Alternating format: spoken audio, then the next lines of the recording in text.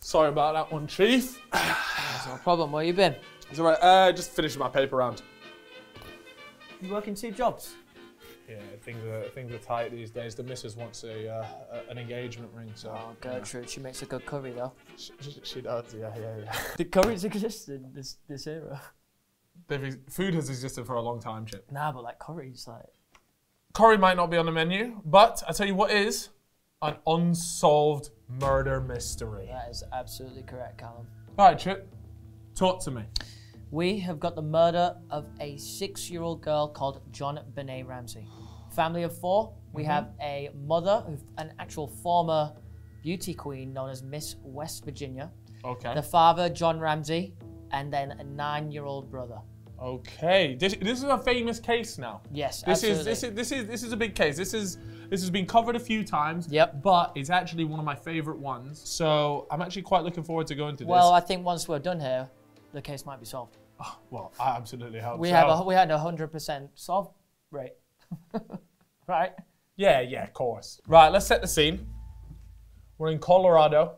It's 1996. You would have been 2 years old. Out in Boulder. Yeah, great place, by the way. I went to Boulder once, but I didn't do this. I hope not, because you would have been 2. Well, look, if I did do this, then we've solved the case, and it's another 100% record for the fellas. Let's run you guys through the story and the timeline of what happened and the murder of Jonbenét Ramsey.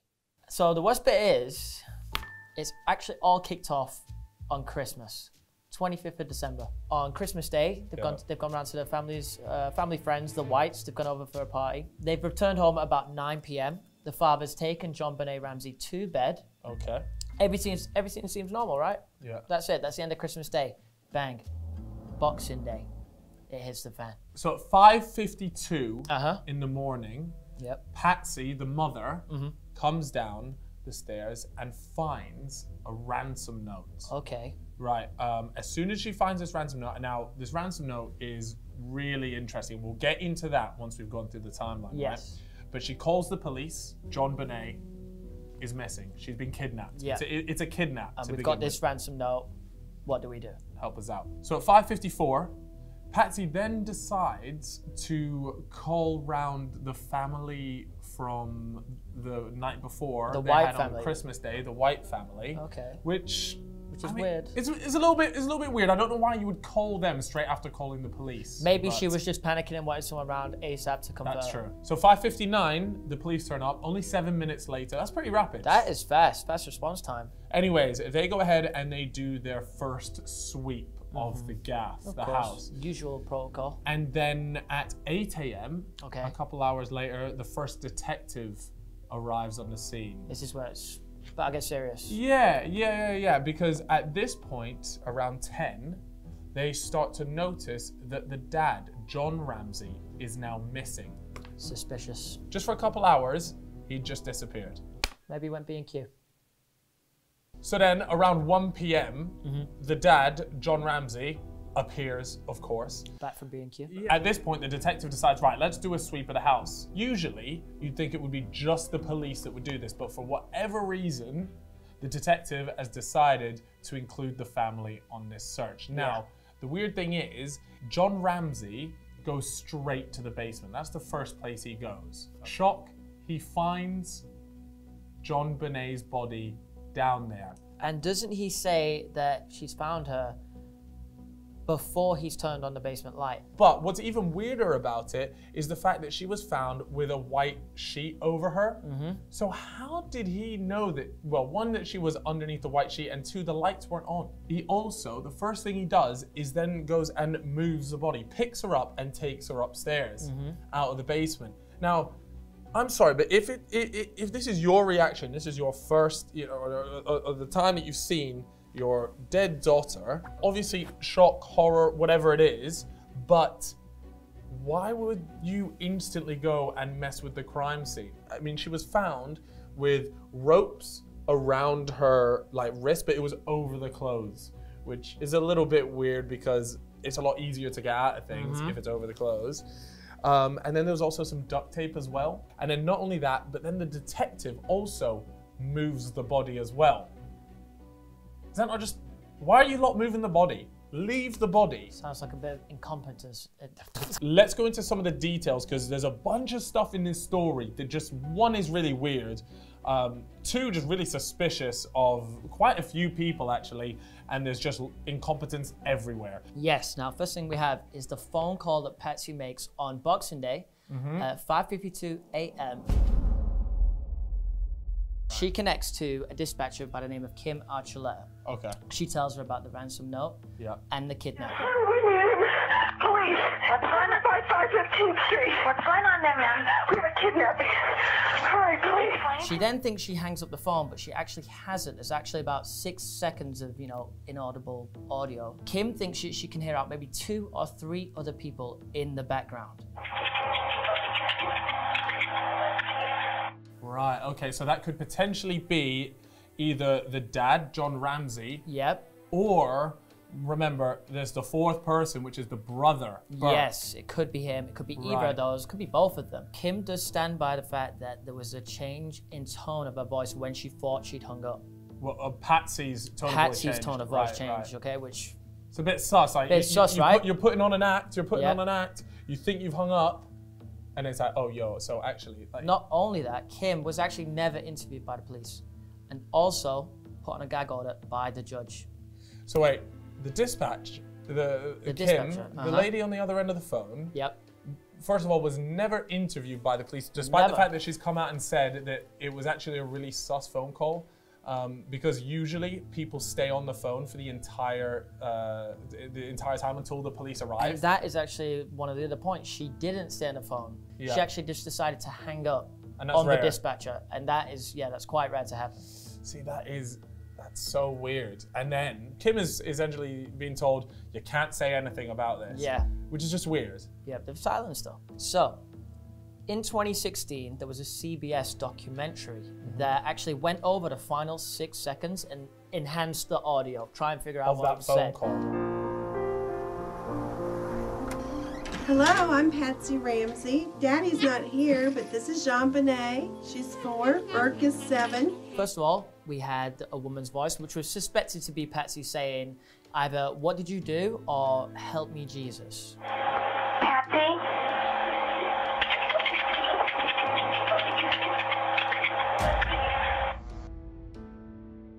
It wasn't that clear, and it's easy to like make a mistake or just assume that certain things were said.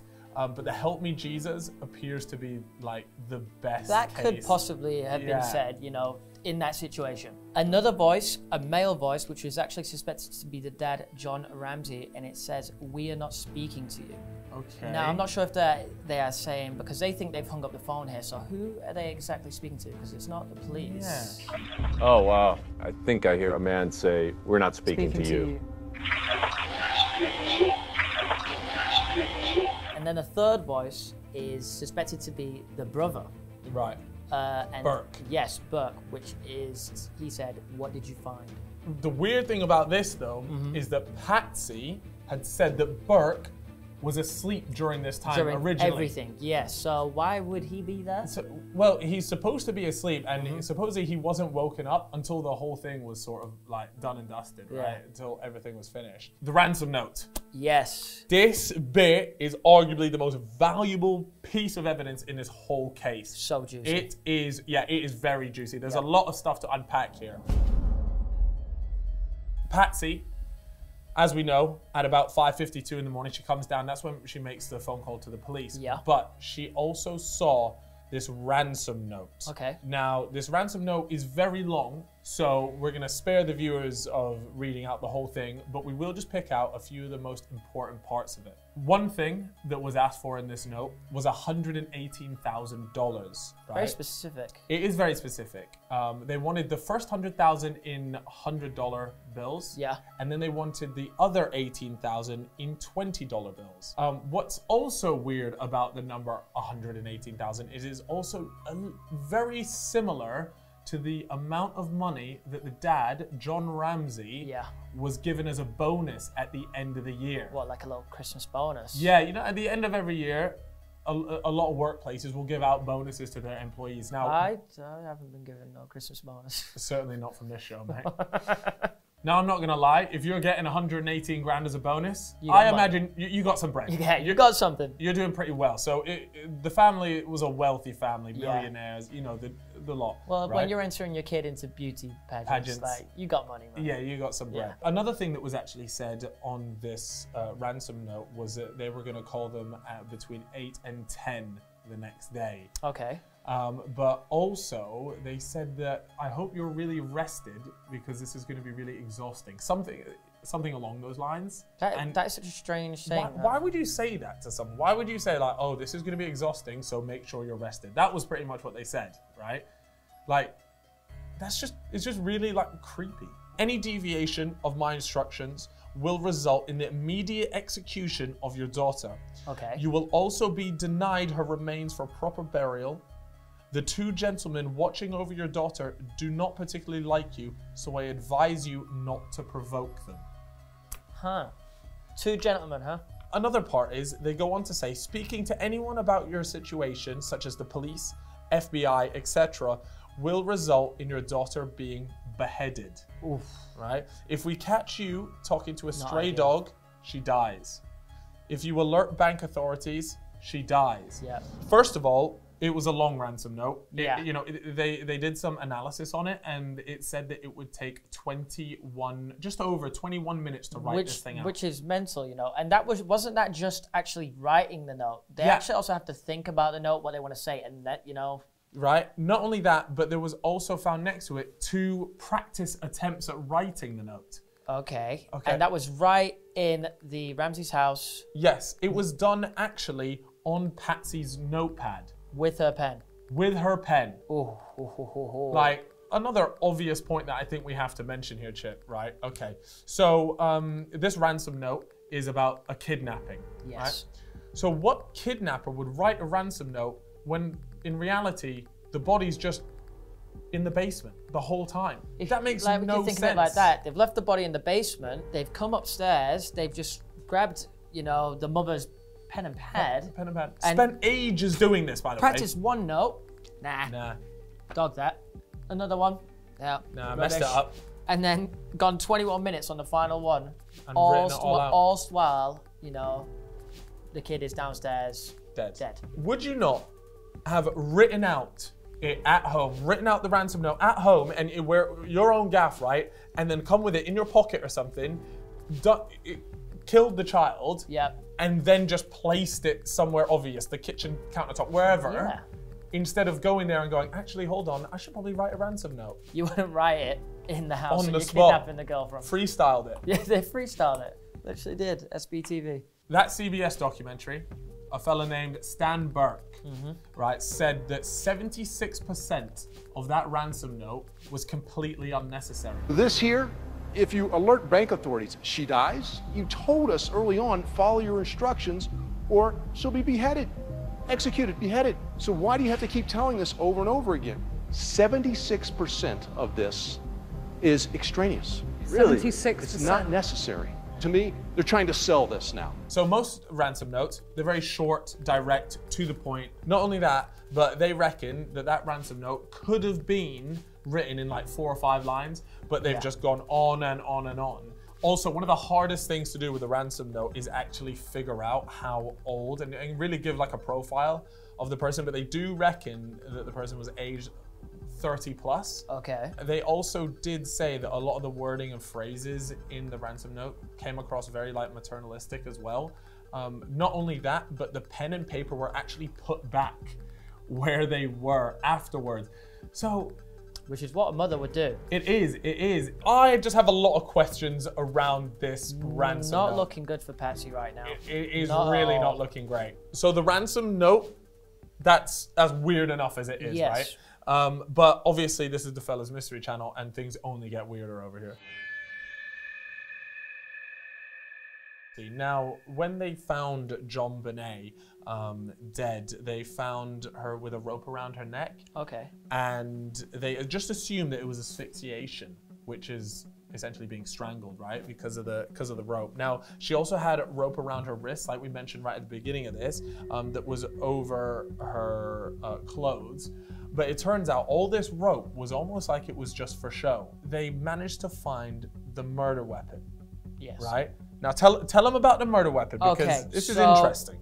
Instead of the strangulation, which you already spoke about, they actually believe that she died from a blow to the head. Now, the blow to the head was strong enough to, crack the skull, but not tear the skin. So there was actually no DNA found on the murder weapon, which I do believe to be a torch. Now, to prove the flashlight was the murder weapon, the doctor actually brought in a young boy to conduct a demonstration of reenact it? Reenact it to show what a torch would do to a 6-year-old girl's skull, and it perfectly matched up.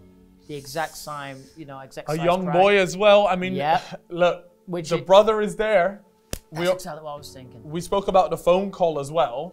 And why would they lie about the brother being asleep if he was on that phone call? Again, it's interesting that it really was a young boy that did the demonstration, and it matched it perfectly. Yeah, like so it does raise some eyebrows, huh? Yeah. You're probably thinking, where is the DNA? You've got a girl that has had her head smashed in by a flashlight, or so they believe it was by a flashlight. Now, there was no DNA on that for the reasons that you had mentioned earlier, but there was actually unmatched DNA found in Jonbenét's underwear, but they simply couldn't match it to anyone.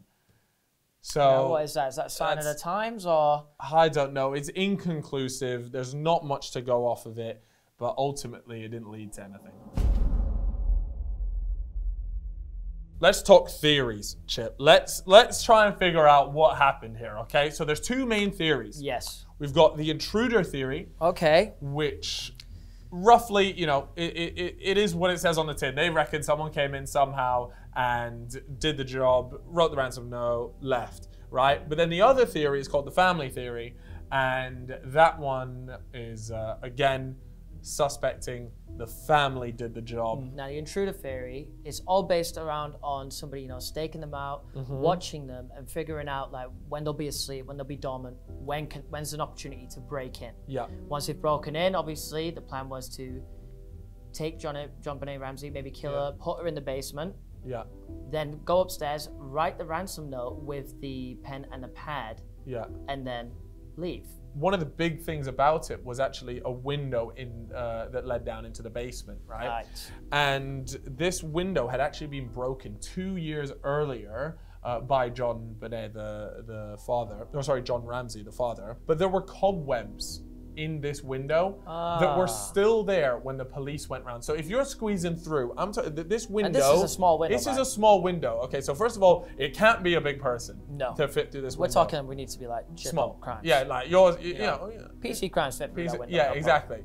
To find those still intact, either the intruder got really lucky, I suppose, and managed to dodge the cobwebs. Or he didn't break in at all. I don't know. We're here at the Fellas Mysteries. We're not a big fan of the intruder I'm not theory. a big fan of the intruder theory. I'll be honest. The family theory. Yes. Chip. This one, I like this theory. I like this too. I like this theory. But you guys at home, you decide what you think about this theory. Now, we've got Burke.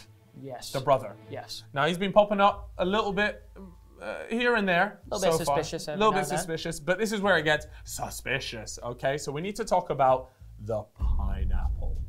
All right, these people, they don't know about the pineapple. Oh, no, you guys are about to learn about the pineapple. Okay, so the pineapple was found in Jonbenét's system, but it wasn't digested. Okay, and the reason why that's important is because the parents said that they put her to bed at 9:20. Okay, and by then, the pineapple would have been digested. So she had to have eaten the pineapple later than 9:20.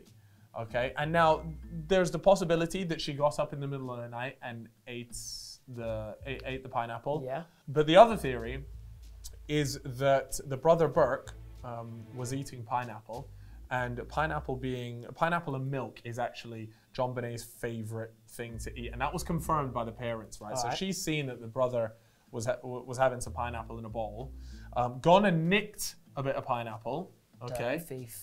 don't nick the pineapple out of the bowl, right? And then Burke has gone and hit his sister over the head with the torch, unintentionally killed his own sister. Or maybe intentionally. It wasn't enough to break the skin, but it was enough to break the skull. Which makes it sound like it's an accident because like there was no DNA on the murder weapon because of that reason. Yeah. Probably hit her on the back of the head, maybe the sweet spot.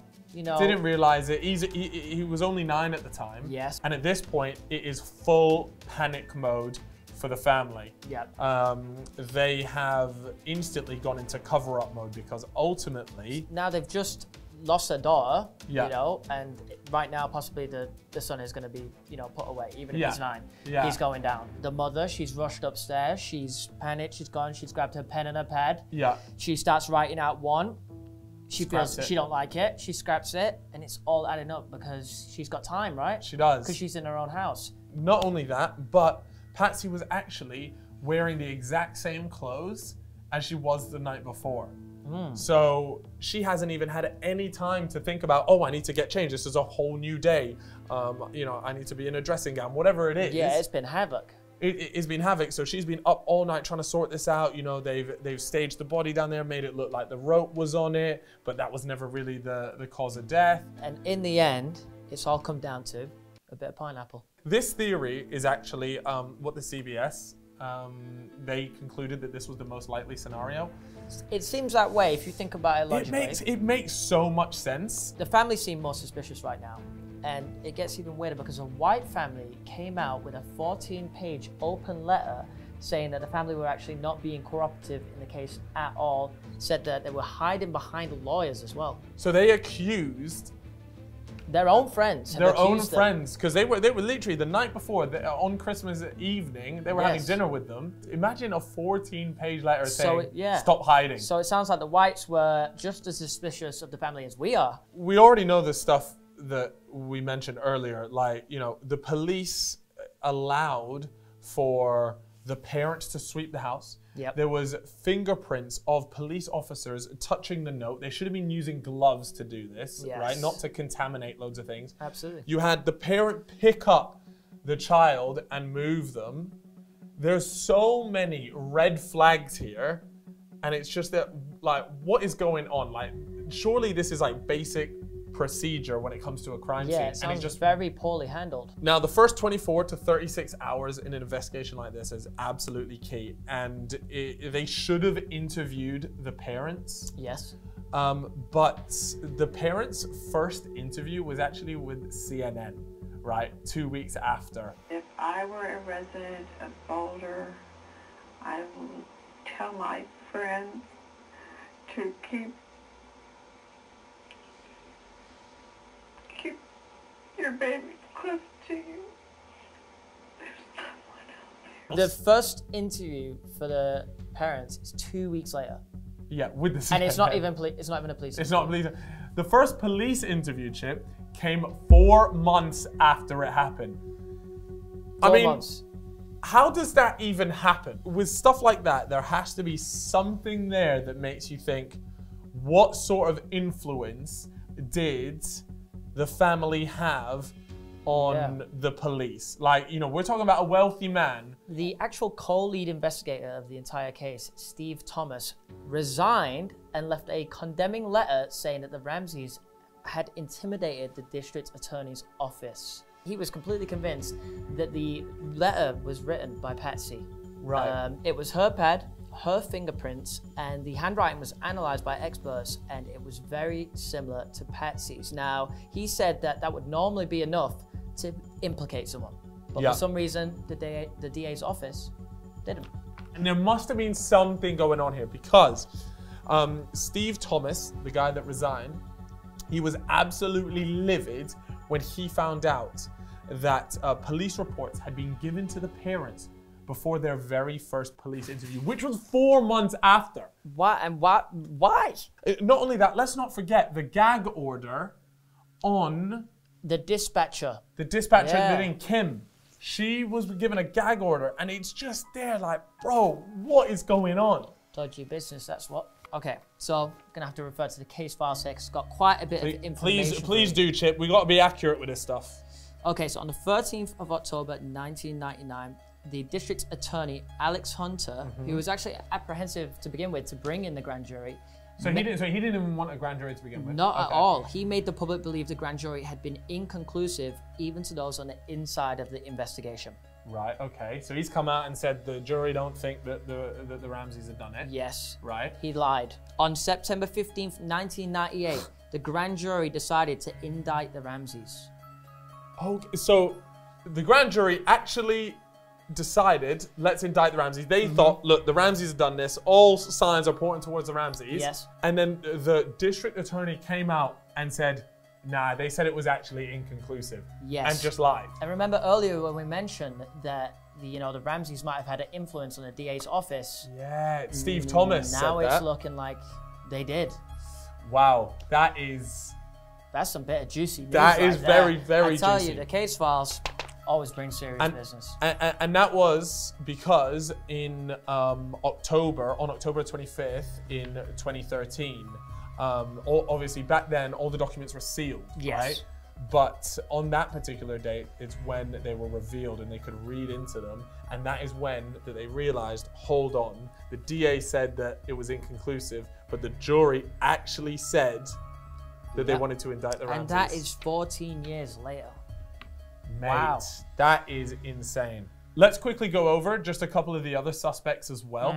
We got Gary Oliver as well. Tell me about it. 32-year-old from Colorado. Yep. Right, and now this bloke was actually found to have had a cutout from a magazine of JonBenét, because obviously she did those beauty pageants.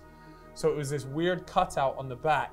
And anyways, he ended up getting taken in on drug charges. In fact, he's actually still in jail right now on other sexual charges. So this guy was just a weird Donnie, but they don't reckon he was the one that killed JonBenét. Okay, so another suspect, we've got John Mark Carr. So in 2006, former school teacher, he just confessed out of the blue to, the strangling or the killing of Jonbenét Ramsey. So wait, he said it was a strangling, right? And ultimately she didn't die from strangling. Yes. So that obviously puts him in a bit of Well, his confession was a bunch of diary entries, a series of them, in which he said that strangling JonBenét was a love game that went wrong. This sounds just like some twisted fantasy, I'm not gonna lie. He's looked into the case and then he's just been some weird twisted guy. That's what I think. What do you think? No, that's exactly what it came down to in the end. They thought it was just he was a pedophile looking for a bit of fame, and they actually couldn't verify if he was in Bangkok or Boulder. So in the end, he was just written out. It wasn't him. Next up. Yeah. Linda Hoffman. Okay, wait, so a woman suspect? Yes, right? a woman suspect. You're probably wondering, who is Linda Hoffman? Why is she a suspect? Yes. So Linda Hoffman was the housekeeper of the family.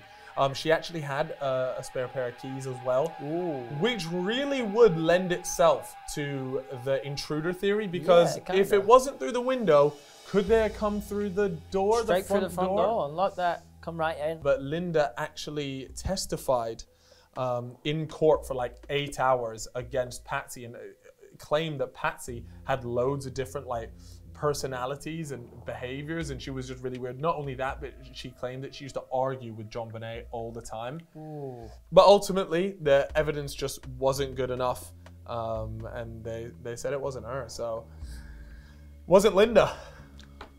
You smashed it, Linda. Well, I guess so.